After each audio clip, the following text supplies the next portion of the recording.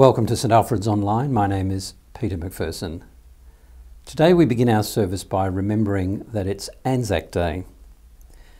Anzac Day is an important day of commemoration and thanksgiving. We pause to reflect on the cost of maintaining our freedoms. We thank God for all who have fought and served on our behalf. And in particular, we remember the more than 100,000 men and women who have died in wars, conflicts, and peacekeeping. For many, today is an emotional day. For some, it's a day of great sadness. For others, it's a day of great pride, of a job well done, of service willingly given. And for all of us, it's a day of sober reflection. As Christians, we remember that the world is broken and will remain broken until the Lord returns. We wait in hope for that day when God will make all things new again and there will be no more tears and no more suffering. Let us just pause in silence for a minute and reflect and give thanks.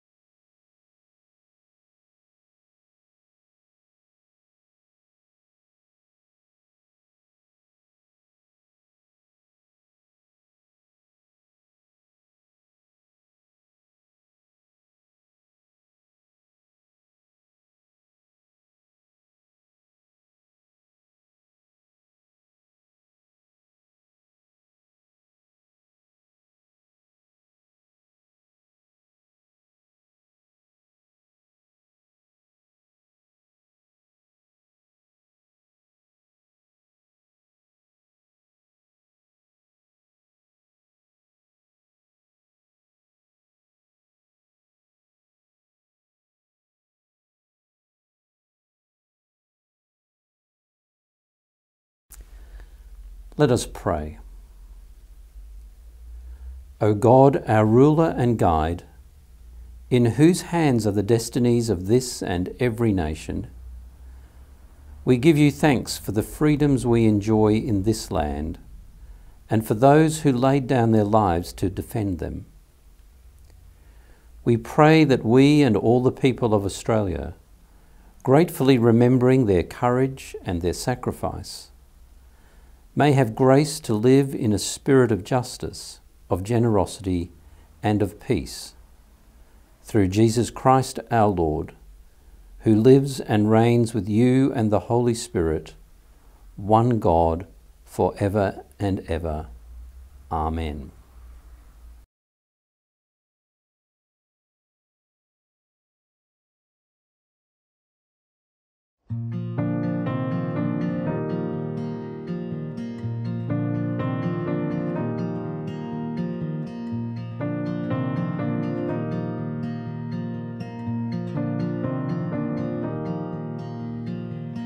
Be still, my soul, the Lord is on your side.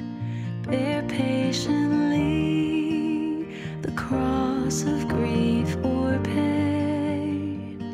Leave to your God to order and provide. In every change, He faithful will remain. Be still, my soul, your Savior and your friend will lead you safe until a joyful end.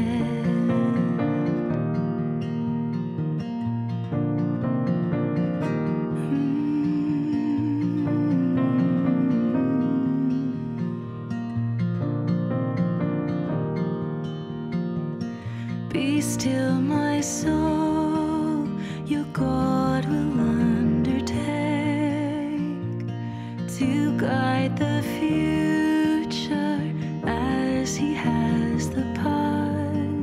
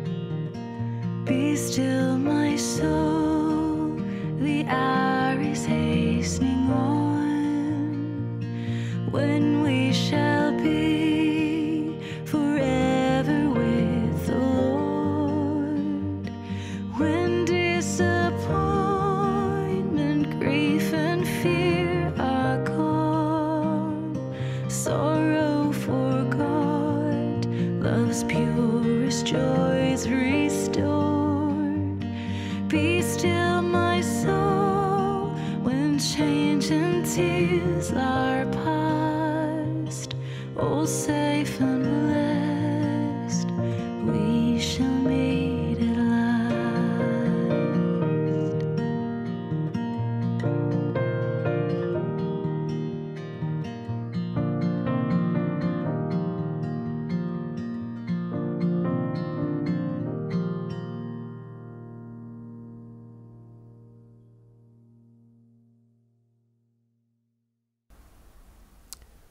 Friends in Christ, we come together to meet with God and to take our part in the building up of His church. We will lift up our hearts in thanks and praise, hear from God's holy word, and pray for this world and ourselves. The Bible tells us to approach God confidently through our Lord Jesus Christ. As we do so, we must confess our sins, seeking forgiveness through God's boundless goodness and mercy. If we say we have no sin, we deceive ourselves, and the truth is not in us. But if we confess our sins, God is faithful and just, and will forgive our sins and cleanse us from all unrighteousness. So let us draw near to God with sincerity and confidence, and pray together. God of all mercy, we humbly admit that we need your help. We have wandered from your way. We have sinned in thought, word, and deed, and failed to do what is right. You alone can save us. Have mercy on us, wipe out our sins, and teach us to forgive others. Bring forth in us the fruit of your Spirit, that we may live the new life to your glory. This we ask in the name of Jesus our Saviour. Amen. God desires that none should perish, but that all should turn to Christ and live. In response to his call, we acknowledge our sins. God pardons those who humbly repent and truly believe the gospel. Therefore, we have peace with God through Jesus Christ our Lord. Amen. Neither death nor life, neither angels nor demons, neither the present nor the future, nor any powers, neither height nor depth, nor anything else in all creation will be able to separate us from the love of God that is in Christ Jesus our Lord. Today we continue our series in Acts, and we've reached that troubling incident of Ananias and Sapphira in Acts chapter 5. So if you have a Bible, you might like to open it at Acts 5 and follow along as we read and then as Wei-Han preaches.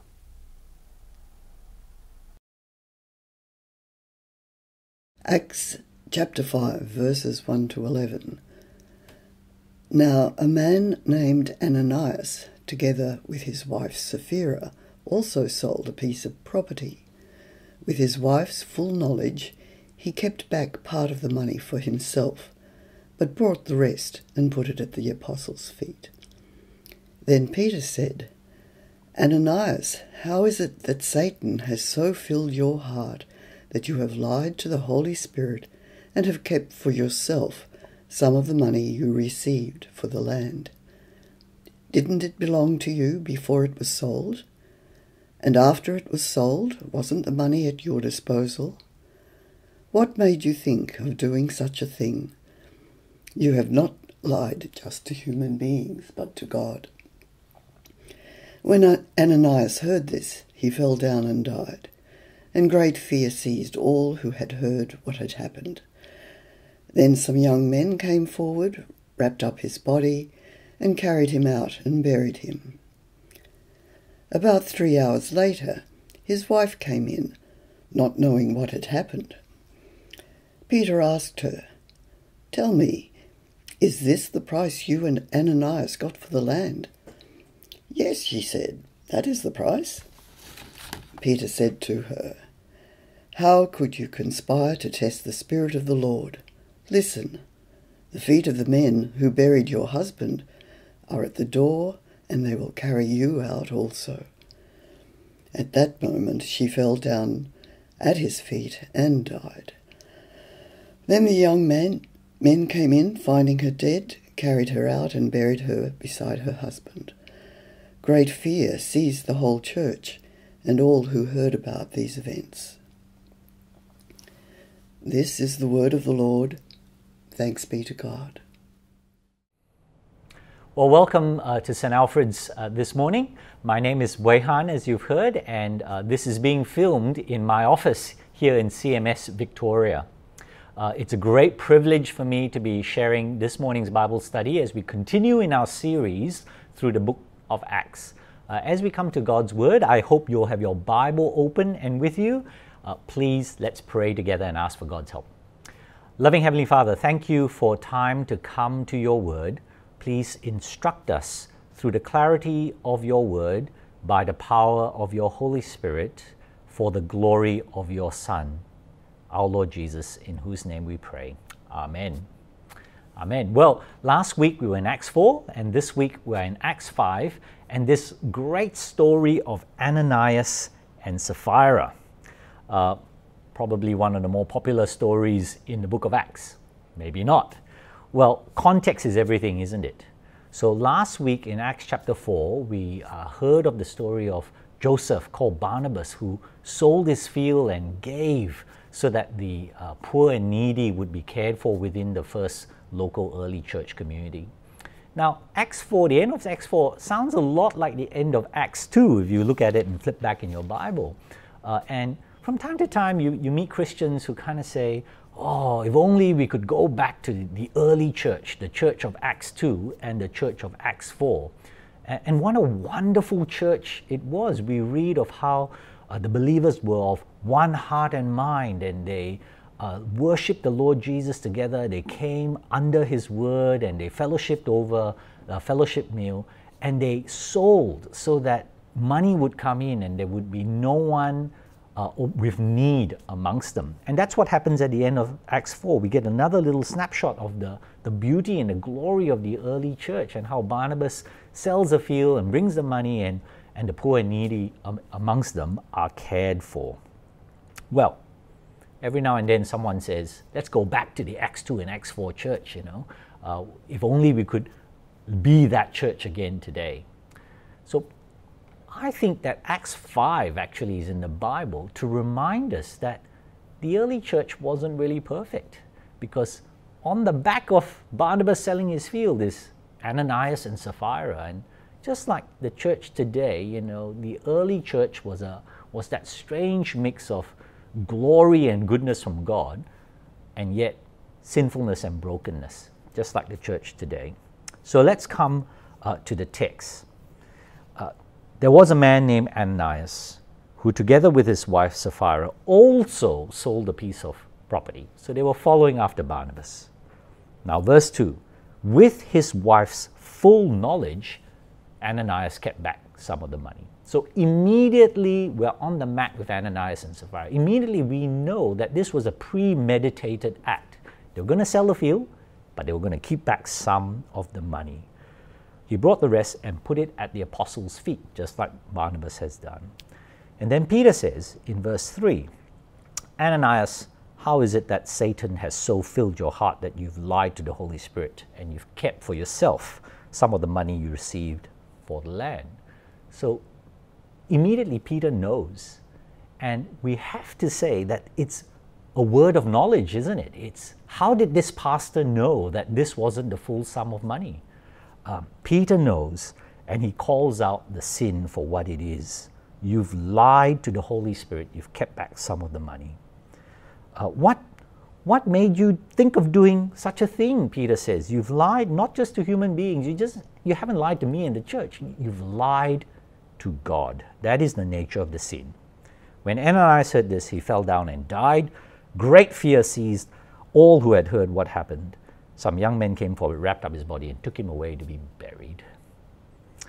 Now, this is this is what I love about the Bible, and what I really love about the New Testament.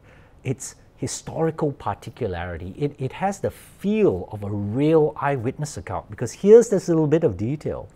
3 hours later, we read in verse 7, his wife Sapphira came in not knowing what had happened.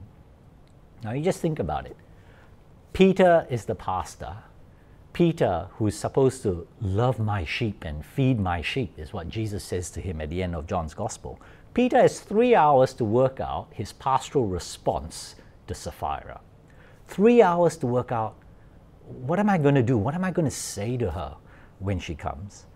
And we have to assume that Peter prayed about it and received wisdom from God about his pastoral duty towards this woman.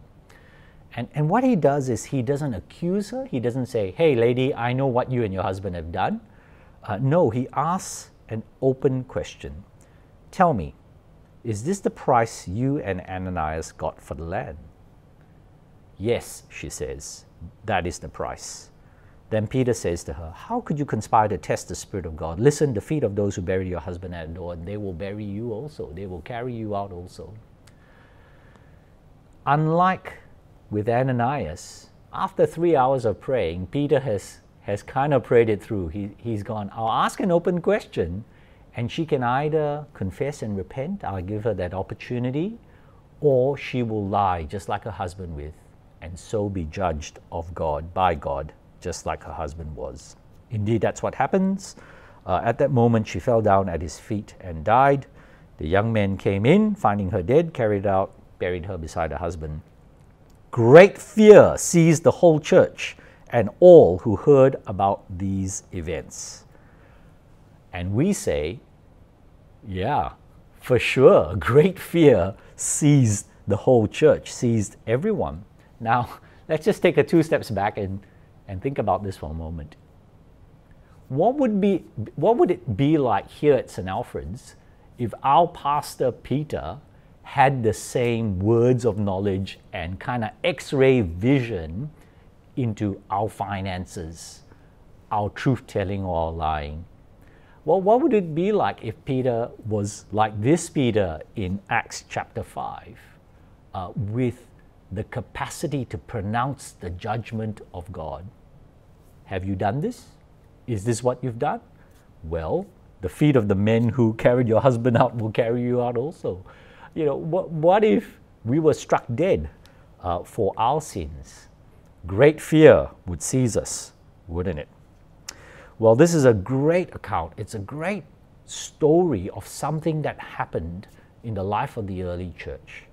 And I think the account begs 2 questions that I want to help us answer. First question, what is the sin?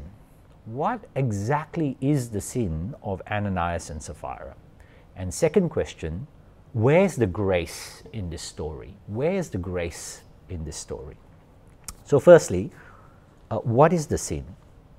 At a surface level, the sin seems pretty obvious. It's identified, you know. How is it that Satan has filled your heart and you've lied to the Holy Spirit? It's the sin of lying, isn't it? What might this sin look like in today's terms? So I'm coming to you from the Church Missionary Society. Here at CMS, we've got 4 great words: pray, care, give, go. We want people to pray for our missionaries, we want people to care for our missionaries, we want people to give financially so that our missionaries can be supported, and ultimately we want people to consider the call of God to go as a missionary wherever the Lord might send you. Pray, care, give, go. Well, if you're going to say to someone, one of our link missionaries perhaps at St. Alfred's, if you go, I will pray faithfully for you. Well, you ought to. And if you don't, then you've lied to them and you've lied to God. If you say to someone, if you go, I will care for you. Well, what does caring for a missionary look like? It might be, I will faithfully respond to your email communications. I will write you letters of encouragement or send you an email of encouragement. Maybe when you're home, I will care for you by putting together a lovely care package to welcome you back to Victoria.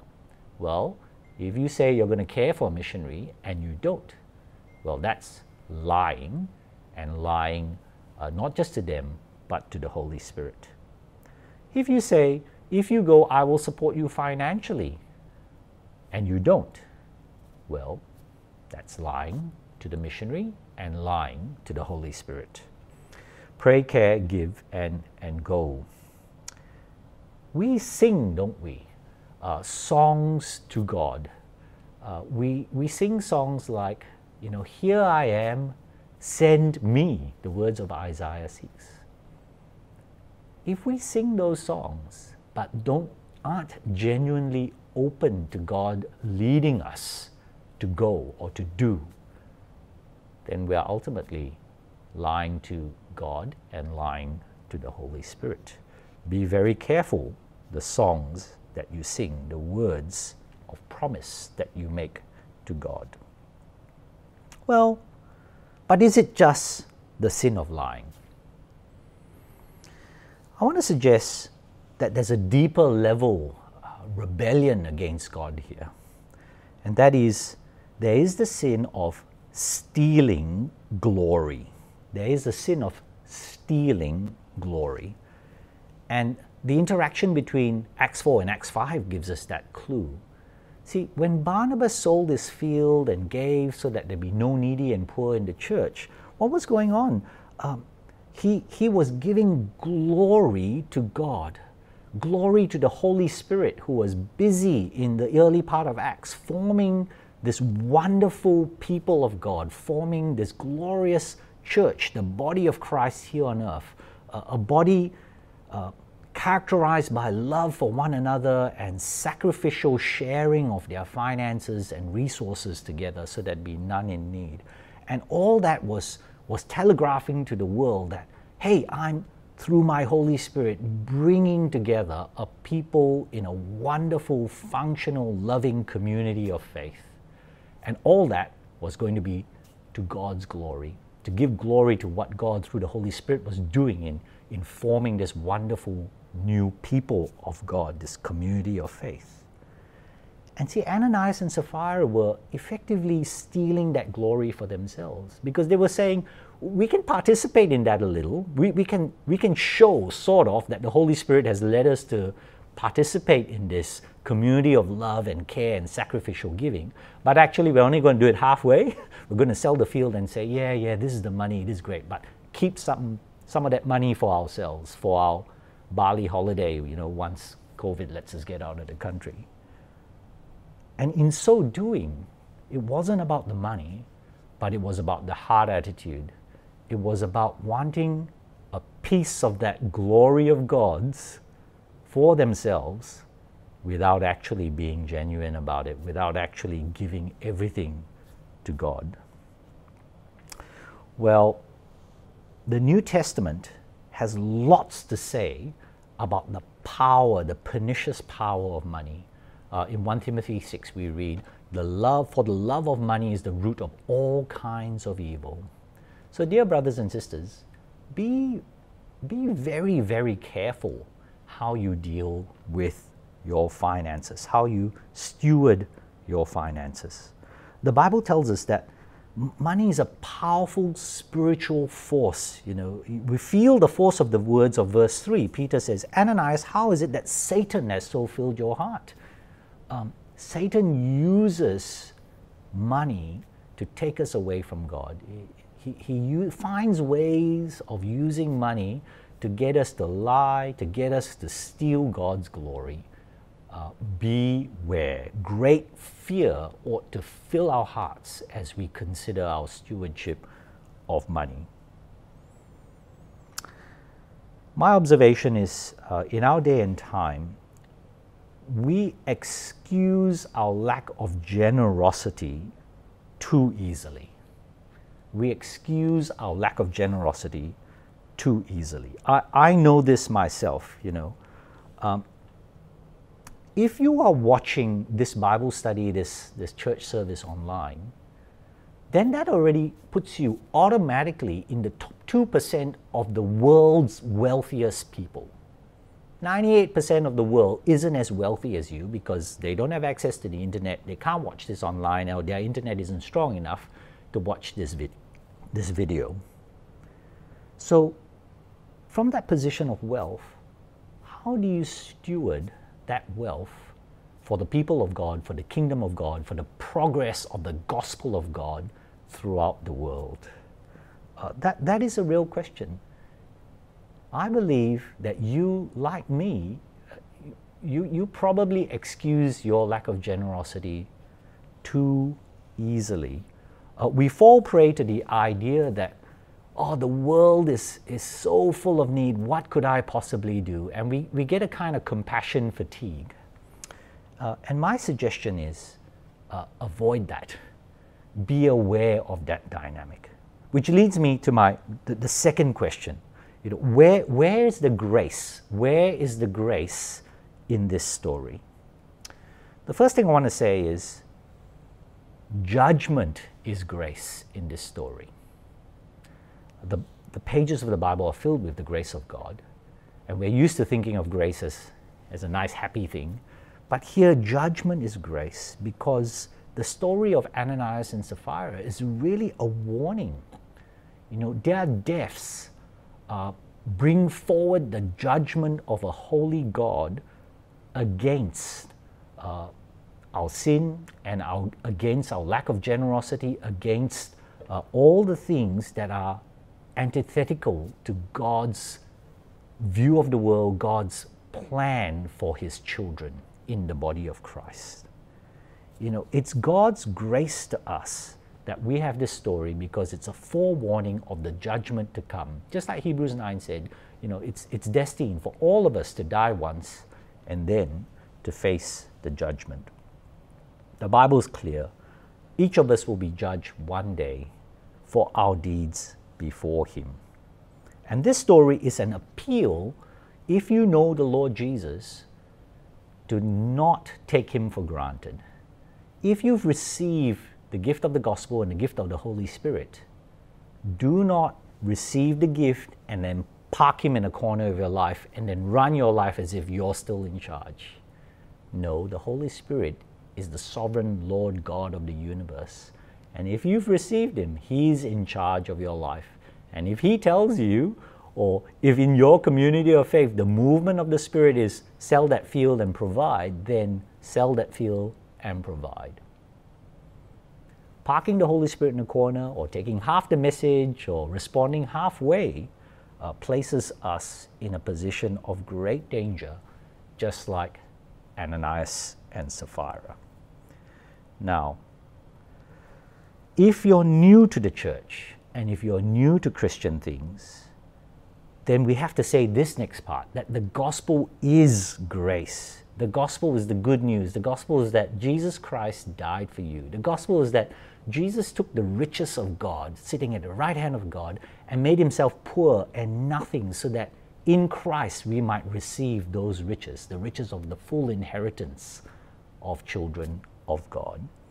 And so now, as Christians, if you have received forgiveness and reconciliation through Jesus, through the cross, we are imbued with His riches. We've been comforted by Him, and now we can comfort others. We've received His riches, and so now we can be stewards in order to bless others and to provide others.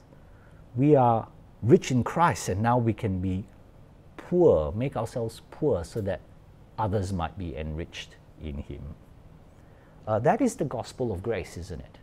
Having received from God, how much more then we ought to give and provide for others. First within the church, so that there may be none of need within us, and then as a blessing to the world.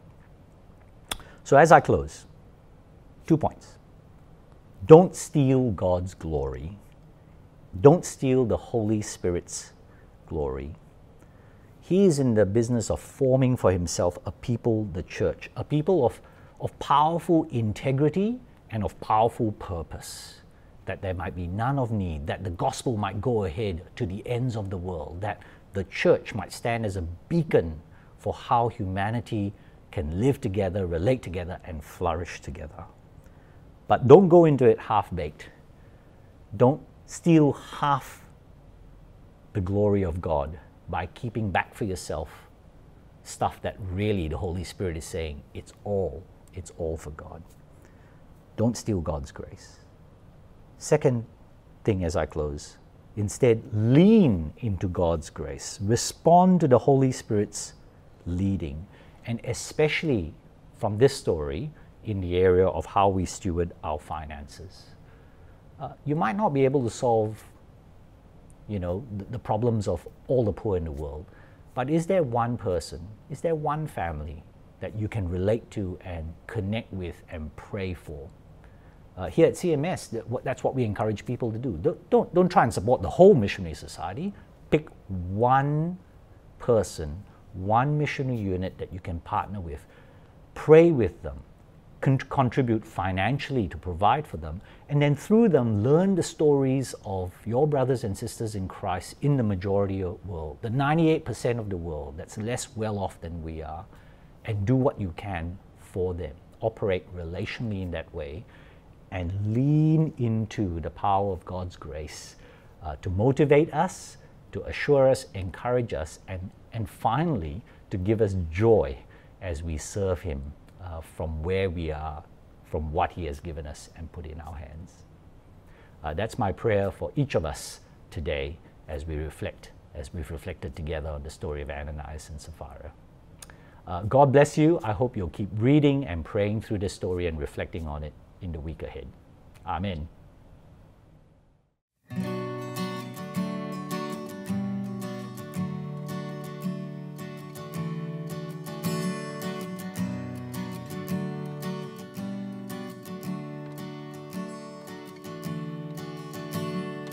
Who else commands all the hosts of heaven?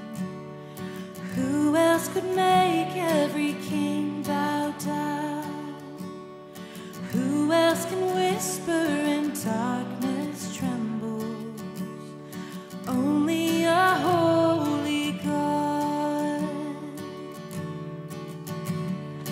What other beauty demands such praises?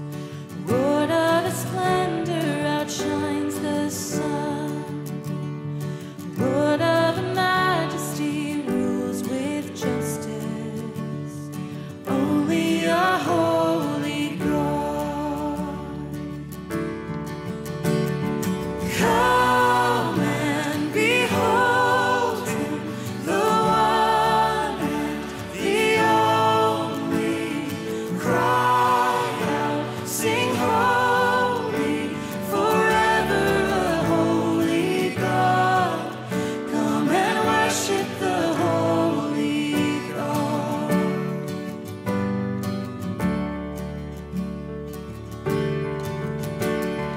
What other glory consumes like fire? What other power can raise the dead? What other name remains undefeated?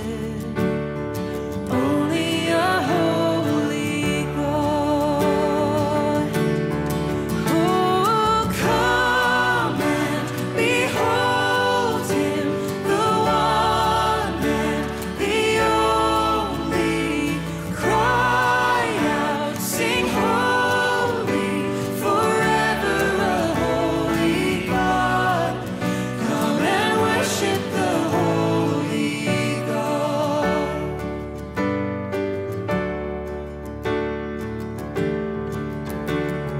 Who else could rescue me from my failing? Who else would offer His only Son? Who else invites me to call Him Father? Only a holy God. Oh, come and behold Him, the one and the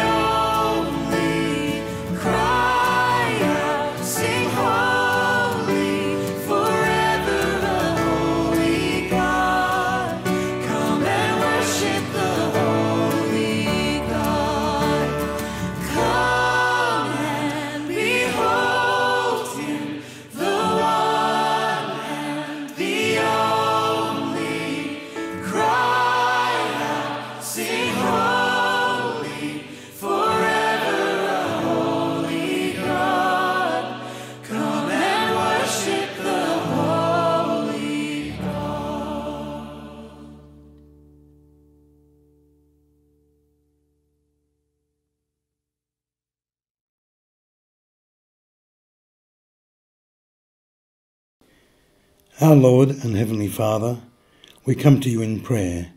Thank you that we can do this. As the old hymn reminds us, what a privilege it is to carry everything to you in prayer. We rejoice this is possible through Jesus, our Saviour and Redeemer. Jesus promised, you will hear us when we ask in faith. Receive now our prayers.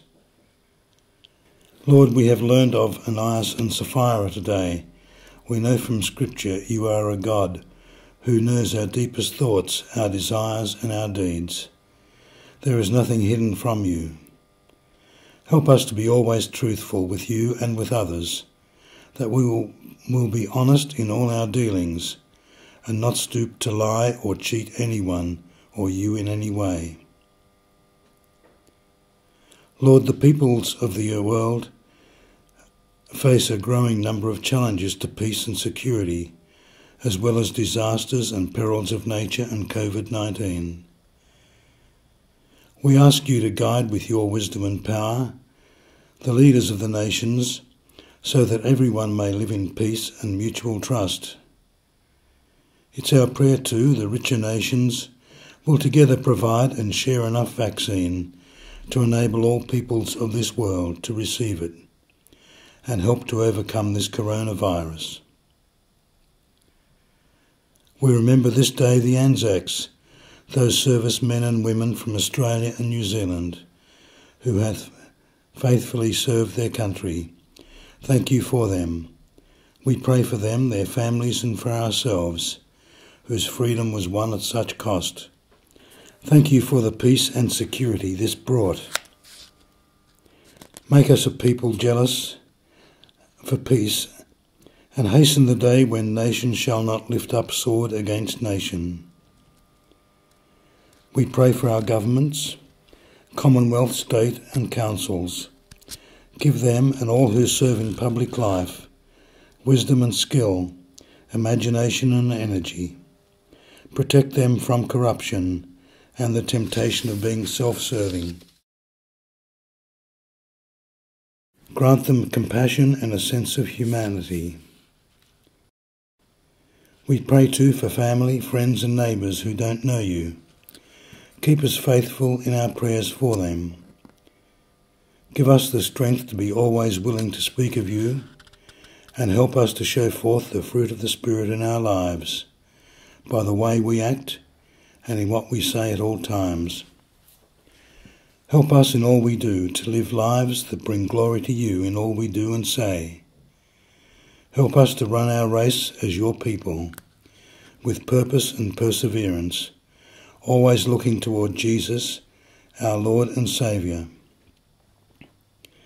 We pray for those in need of any kind, for those known to us at St. Luke's, St. Alfreds or elsewhere, who are hurting, in need or suffering abuse. We pray, Heavenly Father, you will hear our prayer for them as we bring them before you now. Just leave a space for that.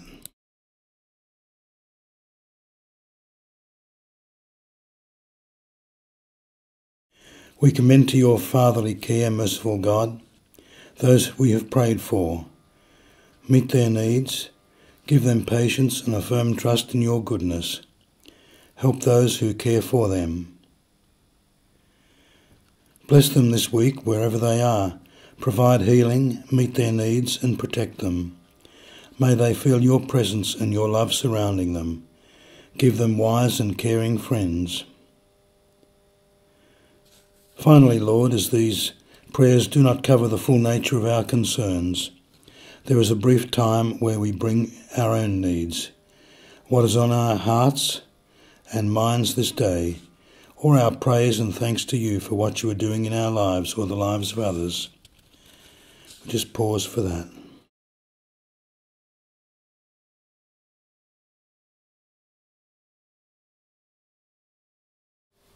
To conclude, I invite you to join me in praying the Lord's Prayer together. Our Father in heaven, hallowed be your name. Your kingdom come, your will be done, on earth as in heaven. Give us today our daily bread. Forgive us our sins, as we forgive those who sin against us. Save us from the time of trial, and deliver us from evil. For the kingdom, the power, and the glory are yours, now and forever. Amen.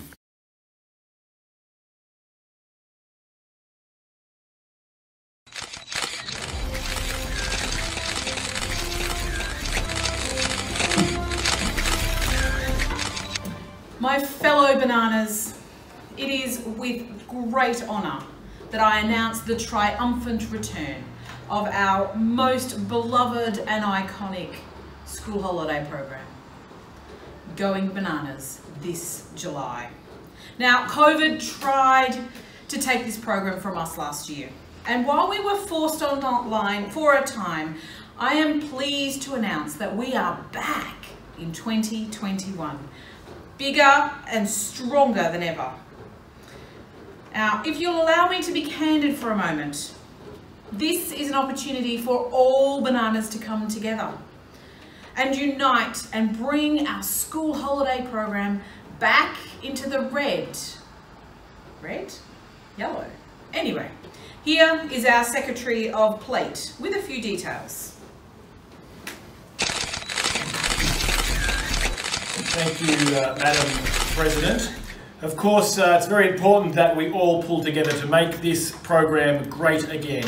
So we need volunteers to help out in a myriad of opportunities. We need people to work in registration. We need people to work in kitchen. We need people to work praying. We need people to work in the car park, as well as people with the children themselves in the program. Of course, there's some great opportunities, and it's with great excitement I announce that we are going to be pre-filming some of our sections this year because of COVID. And that means that we need actors and performers of various kinds to come together and make this program great. So to register your involvement, go to the website www.stalfreds.org, go to the Get Involved section and sign yourself up, or talk to any one of our esteemed banana leaders. I'm talking about Madam President Naomi Bird, me, Secretary of Plate Ross Curnow, or Catherine Kopek, Emma Squires, or Joel Hanson. I'm going to hand back to Madam President. Okay, thank you so very much. Now, are there any questions? So when is the program happening? Oh, great question, Barry. The program is happening from Monday, July 5th until Friday, the 9th of July. It's the second week of the school holidays, every morning. Will there be a Sunday service for the program this year? Well, Bobby, it all depends. It's a really good question, and it all depends on what our current restrictions and requirements are. Will our leaders need to attend training? Bill, fabulous question. That is a yes. All leaders will need to come to our training, which is 4 consecutive Saturdays from June 13th. Now, no more questions. That's all I can have to say on this matter. Now, please sign up soon, and to ensure that we can organise and be COVID safe. Thanks so much.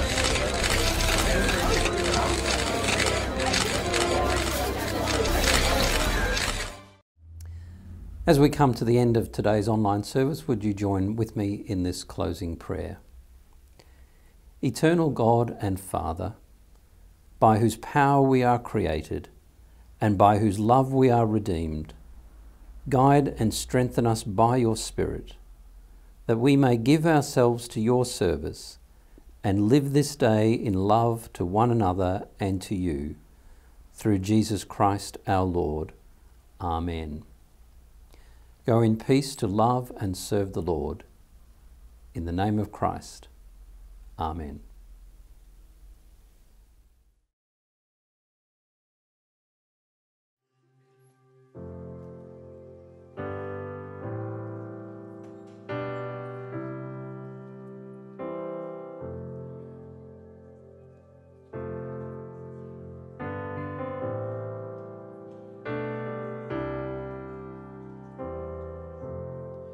Before the throne of God above, I have a strong and perfect plea, a great high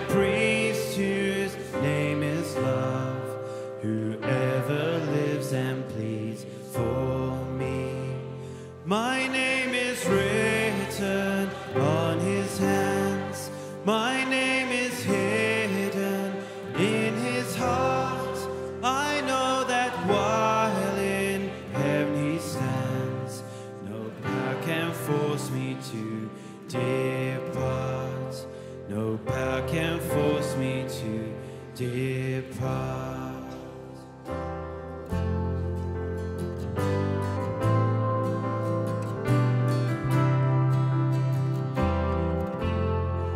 When Satan tempts me to despair and tells me of the guilt within, upward I look.